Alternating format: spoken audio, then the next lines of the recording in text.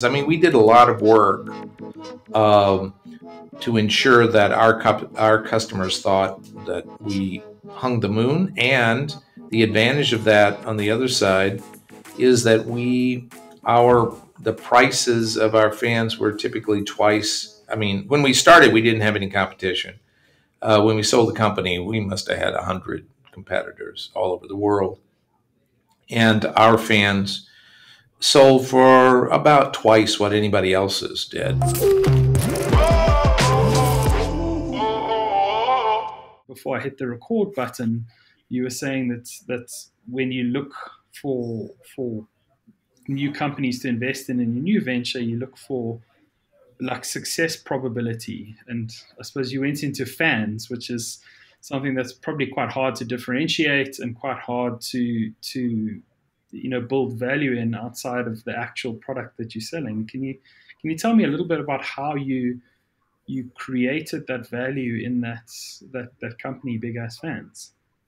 We were able to differentiate our fans, which were very, very large fans. I mean, these fans range, excuse me, up to 6 meters in diameter. So they're very large fans.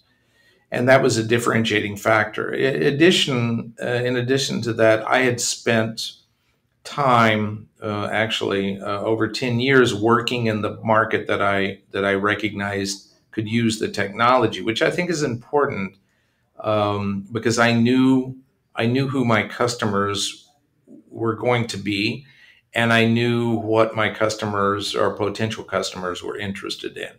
How did you end up with such a clear name that tells people exactly what it is that you do, but at the same time is quite memorable and quite easy for people to talk about? As when we started the company, and we were called HVLS, High Volume Low Speed Fan Company, and prospective customers would call us on the phone, and we would answer HVLS Fan Company, and there would be a pause.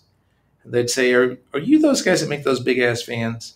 And it became obvious to us fairly quickly that that was a much better name. So we changed the name, and we got all sorts of feedback, all sorts of pushback, which was great. I mean, absolutely great, because there were people that are, oh my God, this is the worst thing. I mean, you're corrupting the youth of America, which is great, because then we could answer that. And I think it's fascinating that there's always a group of people, and you're lucky if you find a name or a concept that upsets a certain number of people. Now, we realized that based on our customers and who our customers were, and they were maintenance people, maintenance supervisors, maintenance directors, engineers, people that are hands-on, that are normally don't wear suits and ties, that they would think that that was pretty freaking funny. I mean, we did a lot of work to ensure that our customers thought that we hung the moon, and the advantage of that on the other side is that the prices of our fans were typically twice. I mean, when we started, we didn't have any competition. When we sold the company, we must have had 100 competitors all over the world, and our fans sold for about twice what anybody else's did. And the reason that we were able to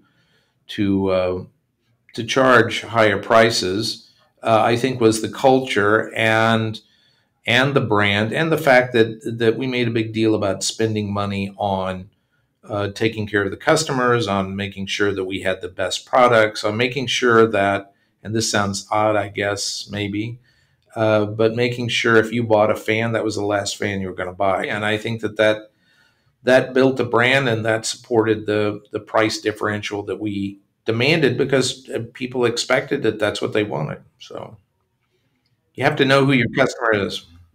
So now, how much of the price, the ultimate price that you got for the company, how much of that do you think was the actual value of the physical assets that you created and the customer base, and how much of it do you think came down to the brand equity, the value that you'd created, and the perception that people held about the company?